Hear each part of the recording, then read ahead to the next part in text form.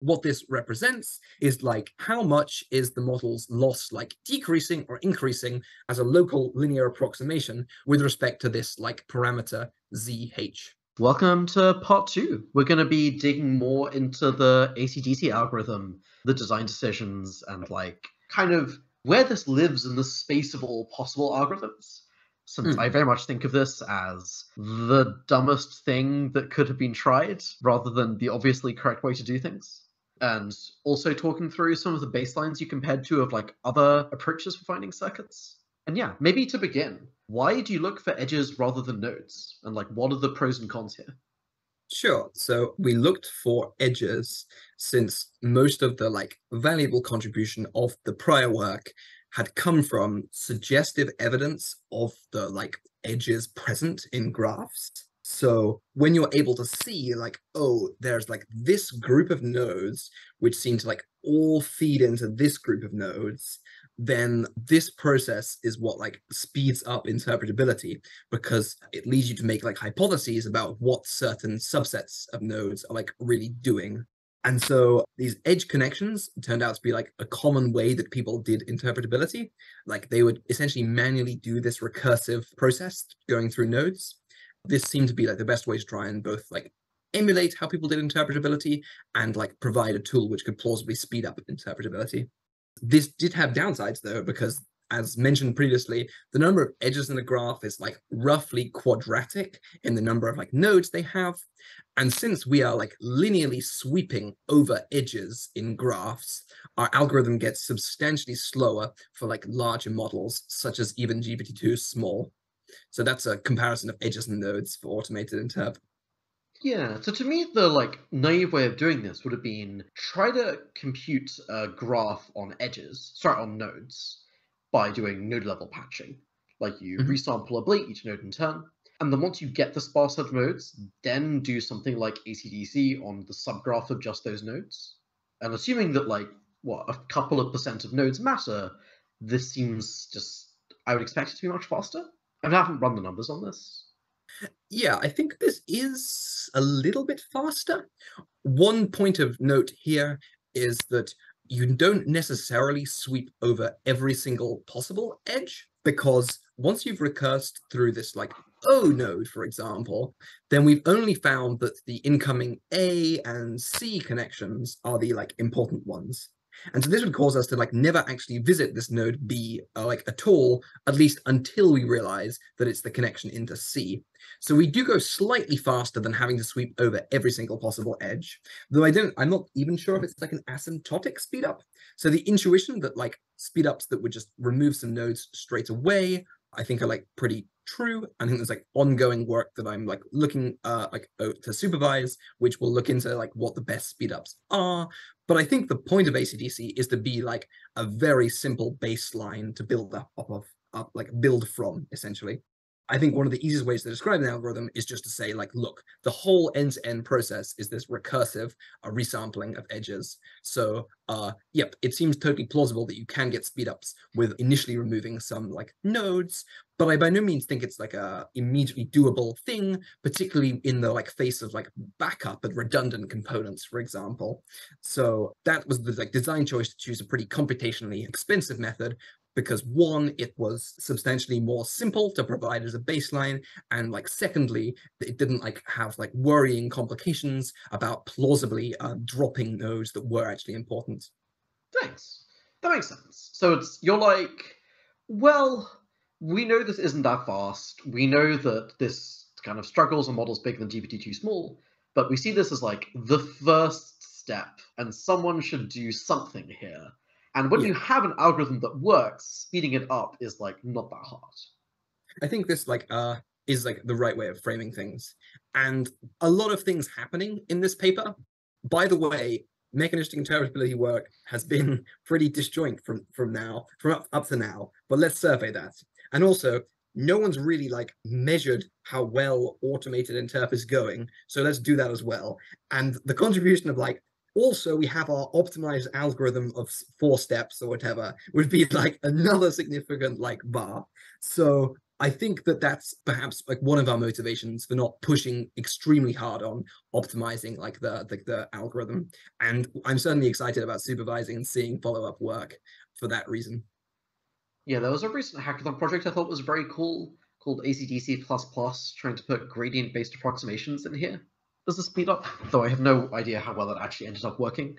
But I have this pet blog post called Attribution Patching about gradient-based approximations to patching. I'm curious, does the order that you iterate through the edges going into O matter? So this was something which we didn't find ever mattered drastically. So in early experiments, we tried some like several different orderings of random edges and like reversed edges, because by default, what we just happened to do was firstly look at the like more like close edges from like A and C, for example, to the node O, and then later recurse into B.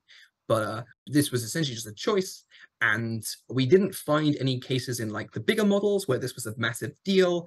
But then there was one case which came up somewhat late in the sort of like process, where we did find that in like an induction model, there happened to be two induction heads, and it would sometimes matter which one you like found first. And so there is some node dependence. So we have like a graph here where like one run on a particular setup would like get this node 1.6, which is an induction head rather, and another run found like like this node 1.5. And like our intuition for what was happening here was that layer norms are like everywhere in models and are present just before the output connection here. And what layer norms do are they like threshold the output of certain components. And so since when you have like one attention component there, it has like a significantly bigger jump than having like the jump from one to two components. I think there's like some dependence on which node you run into first in like this like induction case, but otherwise it wasn't a massive deal. Wait, I'm a bit confused by the layer norm point. So, layer norm takes the residual stream and it scales it to have unit standard deviation, which basically means you care about the norm of the residual stream. But if you take a head and you corrupt its activations, that seems like it shouldn't change the size of it that much. Like if you're zero ablating, that does change things. Yeah, I guess maybe I'm talking about it in the zero ablation case.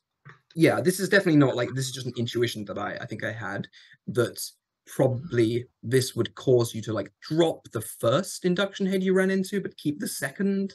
But I'm not certain that this has been like verified in this case. But if just the norm is being kept constant whether or not you ablate the heads, then I think that yeah, this like wouldn't apply at all. But since this is like a two-layer model, I would guess that the norm of the output of the heads is like somewhat large. But this actually probably should be empirically tested, because we have different intuitions here. Yeah, and yeah, just to kind of unpack the original question to the order matter, there's like this kind of race condition problem where you look at an edge, you test it, if it's irrelevant, you delete it, and then the next test you do, you've already deleted the previous edge. And assuming that like sometimes things can be distributed and there can be weird subtle effects, and it's not literally that some edges matter and some edges don't, this gets kind of cursed, where you have like maybe if you have these 5 edges, exactly one of them matters. It's like an OR gate, and it just happens to be the 5th one. Or, well, when you checked this edge, because this other edge was here, it didn't look like this mattered, so you deleted it, but actually it was crucial, or something. And I don't know. We'll get more later into the various pathological things, but it is interesting how weird some shit gets in here. A different line of question would be, how performant is it? How long does it take? Sorry, performance speed-wise. So on these like small models, these like 10 million parameter, I think, or smaller models, it's like feels like almost instant, like it's just sort of done within like 5 minutes, and you can see the sort of like progress as you've iterated through the output node and then the 1.5 node and then the nodes further back, such that you're never like waiting around. But it can take between like 10 minutes, I'd say, and an hour for the GPT-2 small runs, which is pretty prohibitive if you want the very large subgraphs. But the smaller subgraphs, like the one shown in like figure 1, could be produced in like, I think 10 minutes was about the sort of time to produce a graph like the first one there. Huh. Why does the size of the subgraph matter? I think it's because if there are fewer nodes present, like in the final graph, and there are fewer nodes that you end up actually going into to then look at all their inputs one by one. Right. Yeah, I feel like there's some interesting informatics and PID problems about like you have a subgraph. 1% of the nodes matter, or 1% of the edges matter. How long does this take, and what kind of graph search algorithms could you run? You could also try some kind of binary search on the edges, like you remove half and see if any of that mattered or something. I feel like there's lots of interesting algorithmic innovation here.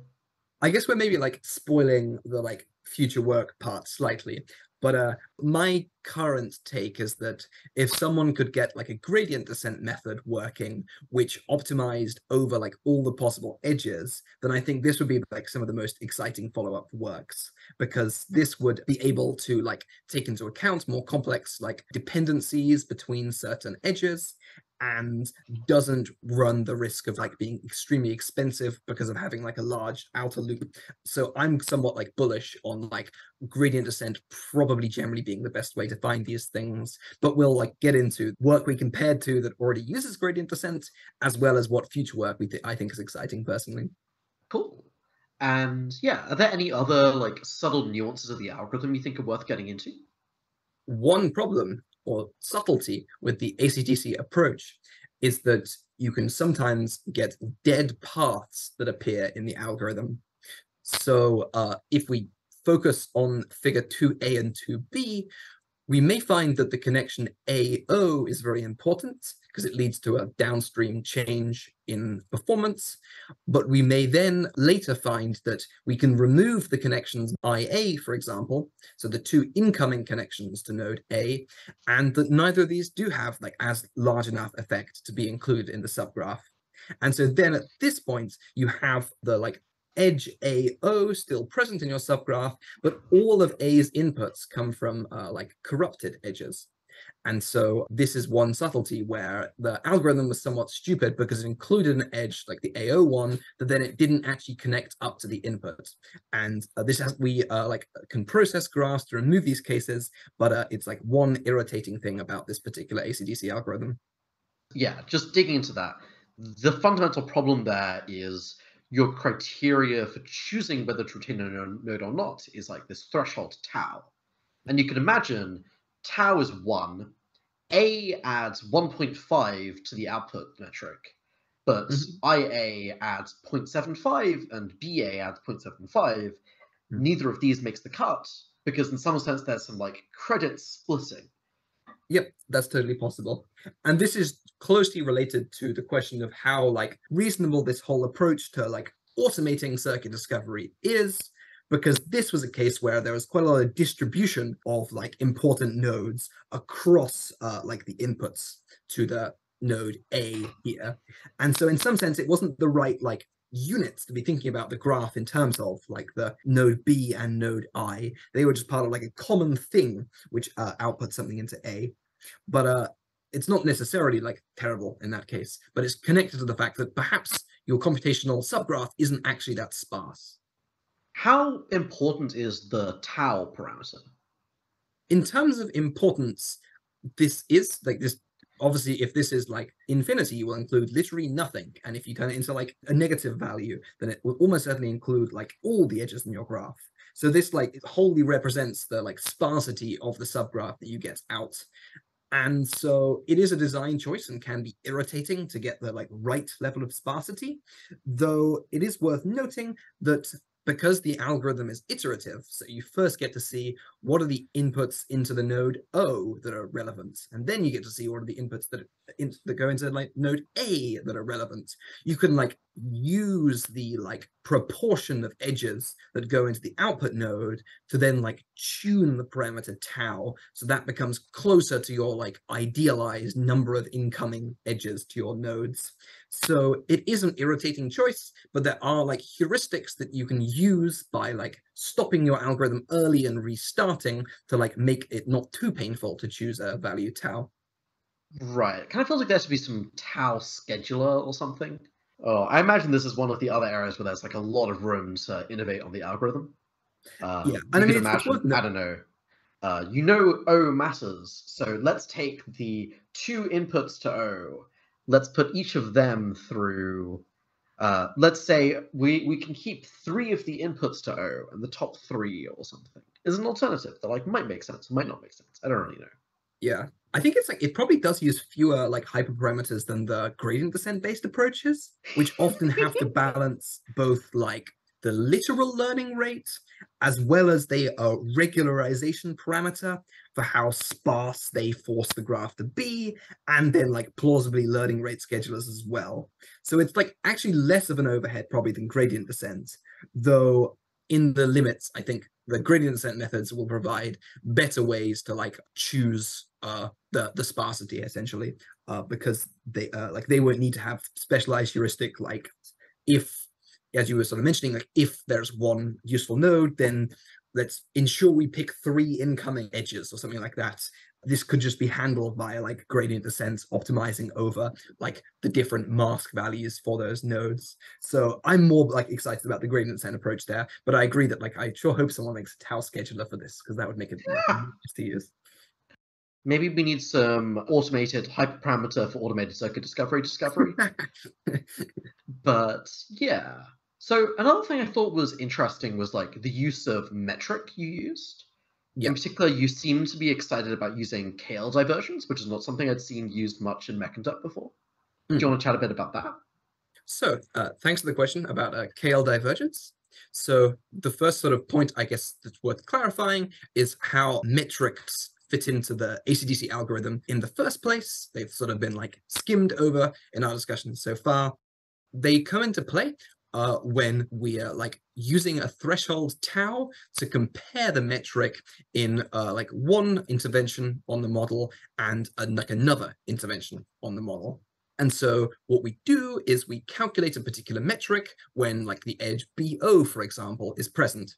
And then we can remove the edge BO and recompute that metric from the forward pass of the model and compare those. And then if there's like things get worse by more than tau, we include the BO. So that's like the role metrics play in the like ACDC algorithm. And in our survey of existing work, we looked into what metrics people used, and it was fairly diverse. So for example, in the IOY task, they look at the logit difference between the John completion, which is good, and the Mary completion, which is bad, as their metric. But in our work, we found that you didn't need to like choose a different metric for every task. And in general, we used the KL divergence to the original model as our metric throughout the work. So that is, we looked at the model's output distribution in a completely clean setting, and we looked at the model's like output distribution in the like corrupted setting, and then we were able to look at like given the like two output distributions what the KL divergence was between them as a measure of like how corrupted our like model had become. And so this then means you can compare two different KL divergences and see if there's like an increase of KL divergence by more than tau to include edges or not. And this turned out to have desirable properties, particularly with regard to like good hearting, essentially, the metrics that are present in this table. But that's the background on KL divergence for this work. Thanks. All right, so digging into a few things there. So, KL divergence is like a metric for the distance between probability distributions. And you're saying the model outputs a probability distribution over the next token. We can take the normal thing, and then we can take the thing after we do our interventions, and we can look at the distance between these. And that's a measure of like how much the edges we ablated mattered on this distribution. And the metric is like quite a big deal because the thing you're measuring just is very important for determining what the circuit is. For example, the difference between the John and Mary logit, the logit difference, completely ignores the bit of the model that are computing like this is a name, because those should boost John and Mary equally, while the bit of the model that says this is a name will significantly damage the KL divergence. So ACDC should pick up on that. What do you think about this trade-off? Yeah, I think this is true that the KL divergence does mean you like lose something that existing works were optimizing for. But I think it does have a number of like advantages that like the sets of metrics here perhaps do not have, such as the fact that in general, if you can get as close as possible to zero KL divergence, you will almost certainly exactly match how the model will do a particular task.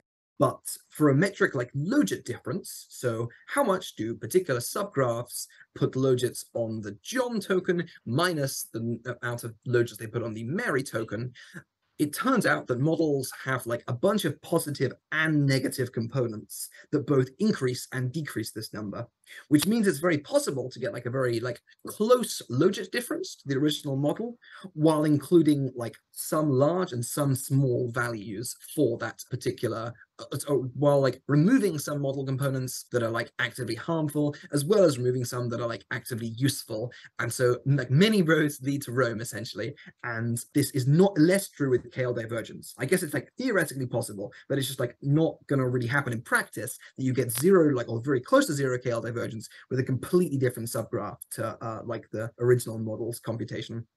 Yeah, I guess you could imagine like some node doing a thing and some other node suppressing that thing if they exactly cancelled out. But that should look identical on like every metric, assuming it's purely on the logits. But thanks. Another thing which I think is interesting is this idea of like pathological solutions. You were telling me it could get to like 10 logit diff in a really pathological way, in a way that KL divergence broke. Like KL divergence stopped happening. So I was kind of thinking about it as a form of regularization as well.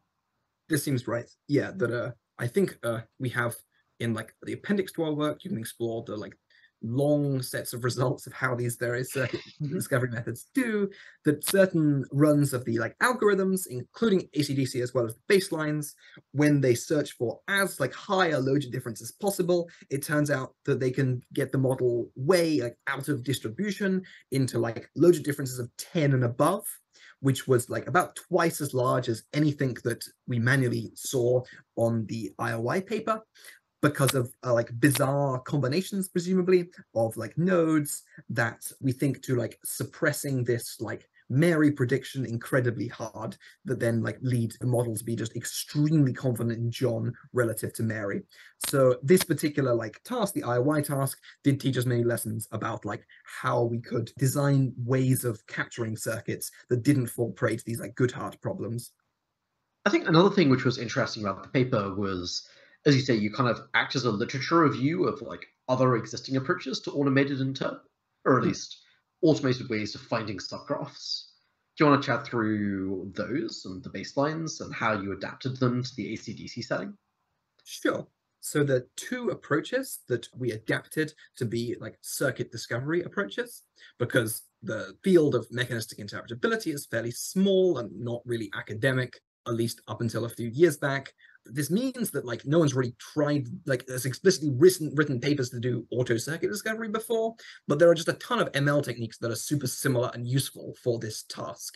And so the first task we compared to was this subnetwork probing approach, which was used to learn a mask over the internal model components to find a small set of components that led the model to like have certain representations, I think was the thing they were going for, which was why it was a probing based approach.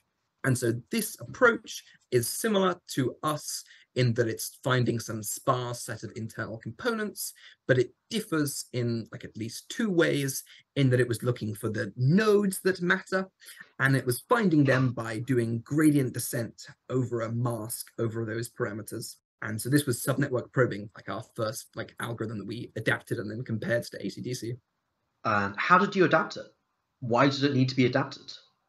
Sure. So one of the many like techniques we discussed so far was the patching approach, where what you do is you take like one input distribution and another input distribution, and you like replace activations from the clean distribution with their activations on the corrupted distribution. But this isn't generally done in the ML literature, at least in this like So sad. particular subfield, and they set everything to zeros at all times. So instead of learning a mask which is either like on or zero, we learned an interpolation between it's the clean input or it's the corrupted input. And so that was the one of the adaptations made to this method.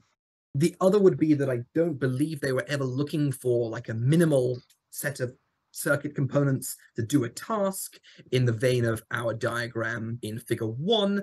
I believe they were like looking to mask a number of components and then learn a linear probe to see whether the model could still represent certain like grammatical features, I think, with that like minimal set of components. So we like didn't have any probe here at all. We were just looking for like end-to-end subgraph rather than like looking into the model's representations. Oh, that's why it's called subnetwork probing. I was very confused.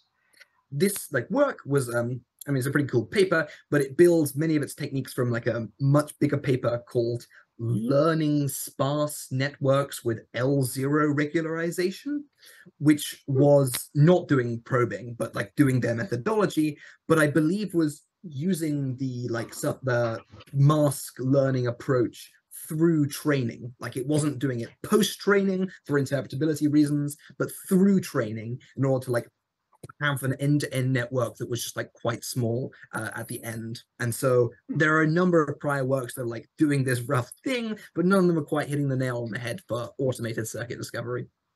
And what does learning a mask mean? Like, is this doing gradient descent? So learning a mask means deciding some subsets of like nodes in a graph, and these are just ones or zeros.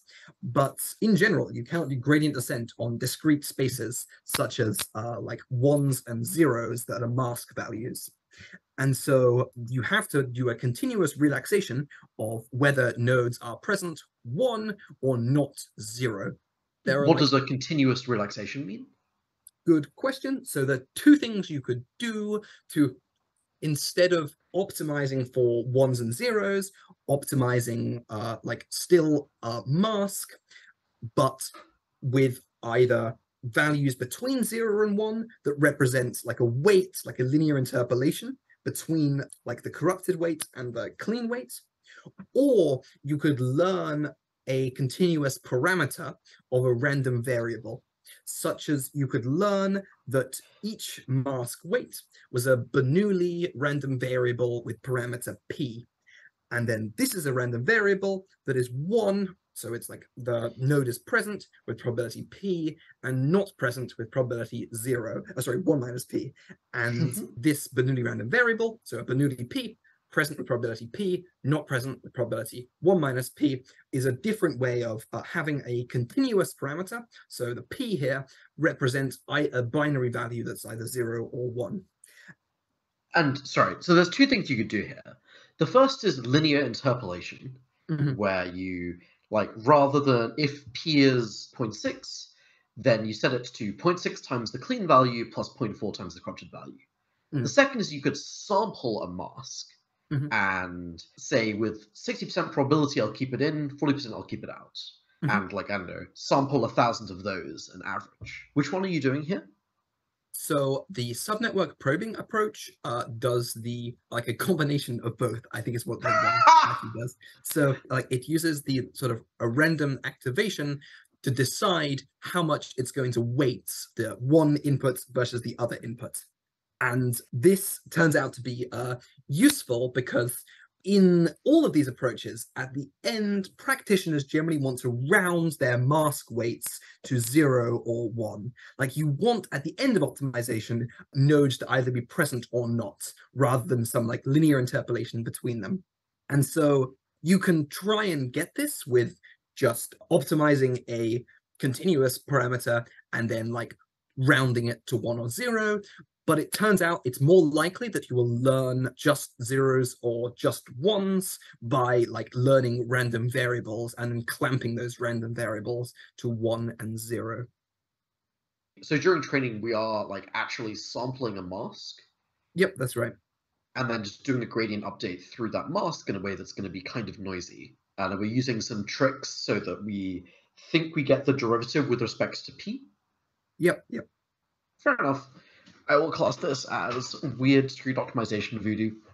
Yeah, I think there is an elegant idea here that you do like there is something that is a little bit worrying about learning a continuous interpolation between two values, because this might not represent what you're going for. And so the random variable approach adds some noise so that it's unlikely that the model depends on some superposition between two values, but still you can then do like gradient descent to like find a mask at the end. But it's worth noting that there's concurrent work. There's work from, I think it was Max Lee and Xander Davis on circuit breaking, where they just did the like approach of learning a linear interpolation between clean and corrupted values to reduce toxicity in a model by removing a small number of edges. So these approaches have been tried by like a number of people, and they are like quite exciting despite having different properties. So to summarize, subnetwork probing, the idea is you want to learn a mask on nodes, and the idea is you're learning a probability of whether you should keep each one in, and you do some sampling to actually sample a mask, and then keep some in, keep some out, run the model, and then see what happens. I noticed that you've written SP learns a mask Z and then sets the weights of the network. Presumably here we're operating on activations. Yes, yeah. So that's like adapted because zero ablation is equivalent to zeroing out weights, but corrupting by setting to a different activation is not the same as zeroing out weights. So that was like a change from subnetwork probing setup to ours. Ah, that makes sense. And can you do this on edges, or is it purely node level?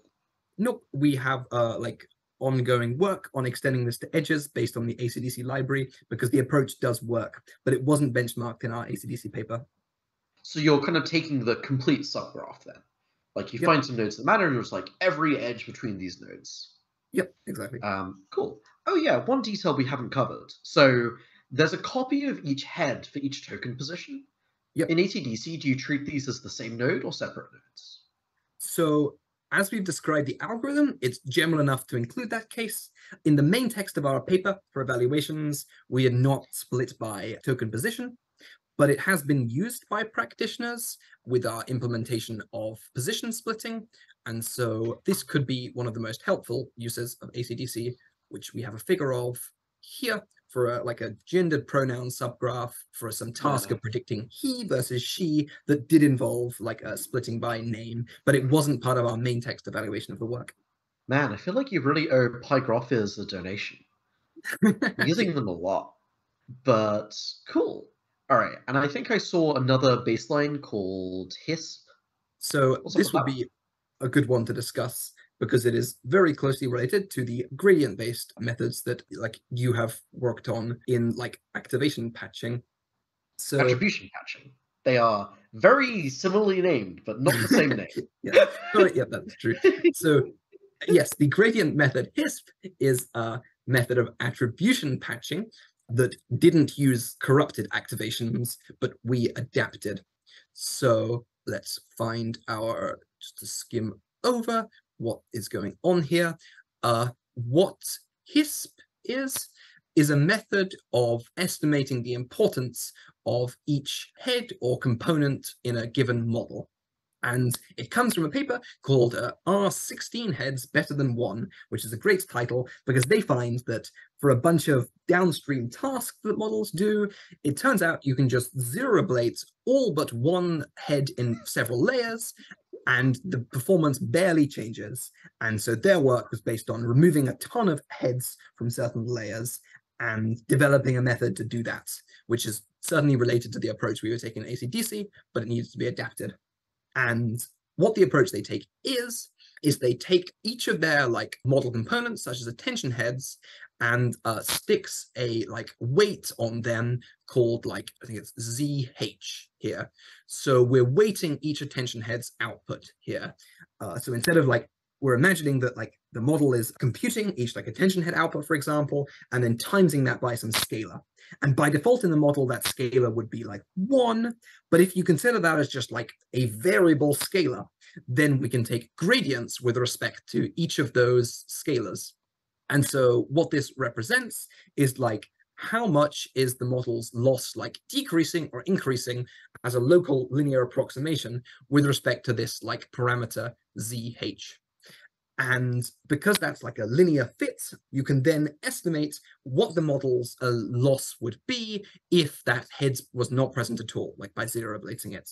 And this is extremely fast because you can do this in one backwards pass, like an estimation of what the model's like loss would be if you had removed that head altogether. Does that make sense as the base explanation of Thanks. gradients? Yep. Yep, that makes sense to me. So the key idea here is like, the end product we want is this binary mask of zeros and ones. But probably it's the case that, like, if a heading matters a lot, 10% of it matters a bit, rather than some, like, magic non-linear effects. So YOLO, let's just learn some continuous interpolation between the clean and corrupted. And this is probably just fine and probably works, even though it's a bit unprintable, because this is not actually the intervention we're ever going to want to do to the model. But we go learn these, and we hope that at the end of training, they are like zeros or ones. I mean, this is correct, but the HISP method just did this once. It just calculated this for all particular heads. Like, they weren't learning these over training. They were just like literally calculating the estimated losses when you remove each head in like independently. Oh, then I didn't quite follow that. Is it like you look at the gradient with respect to ZH, and you're just like, multiply that by 1 to take a first order linear approximation to what happens if you boot out this head? Yes, yeah. It's like that's the Oh, interesting. That really is just attribution patching. Cool. Yeah, so that was just like what we were noticing when we were like trying to extend this to like corrupted distributions as well, that you can expand this gradient term with the like the loss with respect to the chi to be the loss with respect to like the attention head output times by the attention head output by like some chain rule. And this approximation is all like trying to estimate the effect of just zeroing out particular components such as heads. But if we were estimating the effect of setting a particular head to its output on the corrupted distribution, you can just replace this like attention head output term here with like the attention head output minus the attention head output on the corrupted distribution. And this is equivalent to attribution patching, as I think we note here. Ooh, you cite attribution patching. I'm very flattered. I should go add that to my Google Scholar. This is the equivalent approach once you've added in like the non-zero ablation technique, which was explored in this R16 heads better than one paper, and then like adapted for circuit just finding here.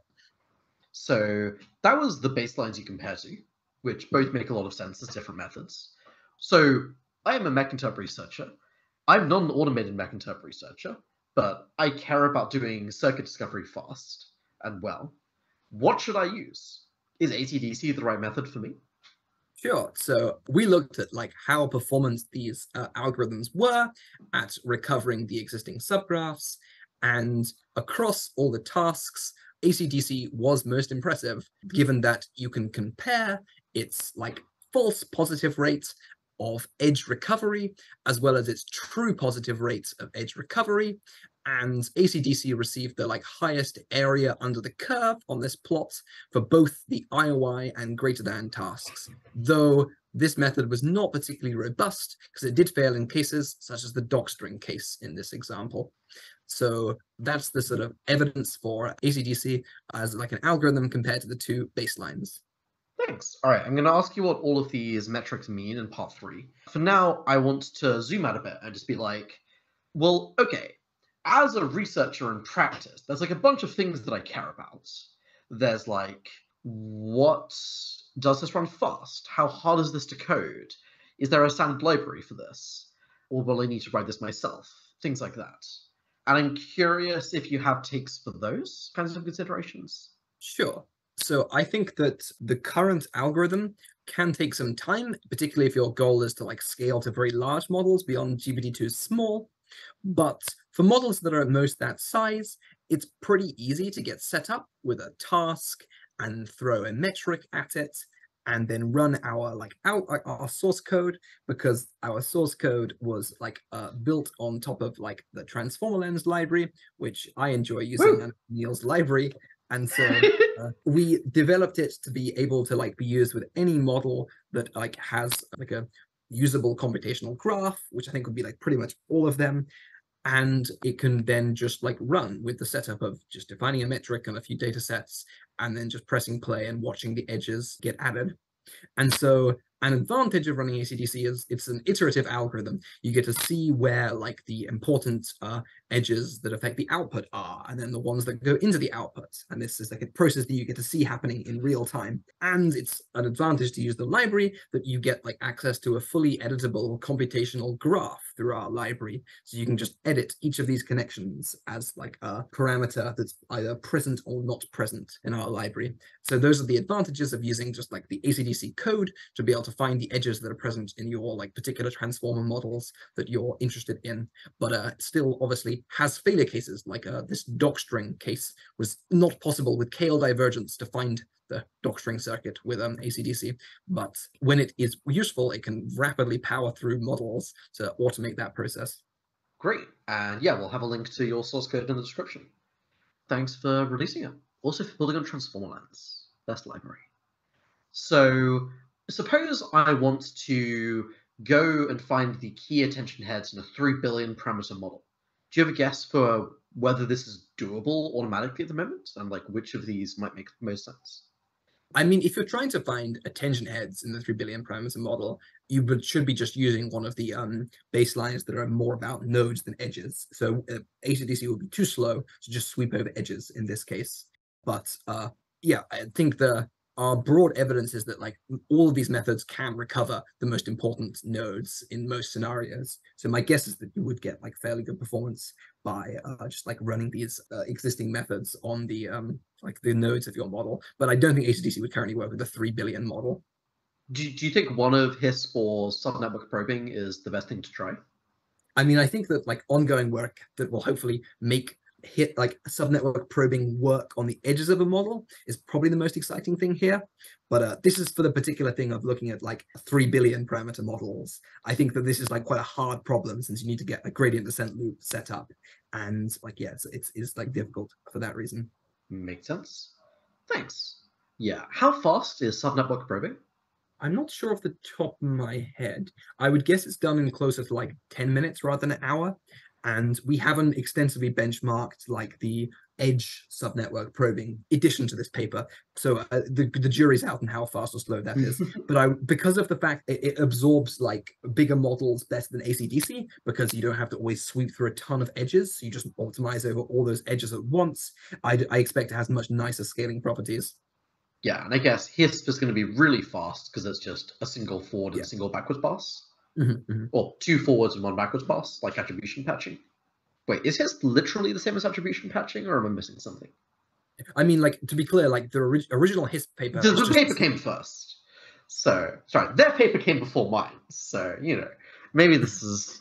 yeah, but they just... Is attribution patching really just their paper? I mean, their contribution is like zero ablation to like figure out how nodes matter, and so it's like fairly reasonable to do like the corrupted version of it.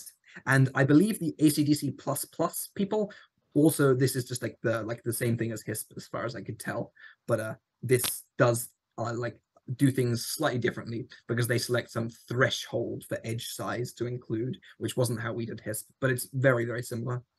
Oh, I thought the ACDC++ were using attribution patching as like a heuristic for finding the right edges or something. Oh, so I think they began like their first. Their idea was to extend to like edges, which would be something new and different. But I think they just looked at nodes for the time being. Ah, gotcha. Yeah, it's a hackathon project. Still cool work. So basically, for like large models, probably using HISP or possibly subnetwork probing, ACDC isn't really a good fit. For anything that's like GPT-2 small size or below, ACDC you think is probably the best bet. And you've got existing open source code people can go use. And we think there's lots of low-hanging fruit to improve the method, and this is very much a first attempt.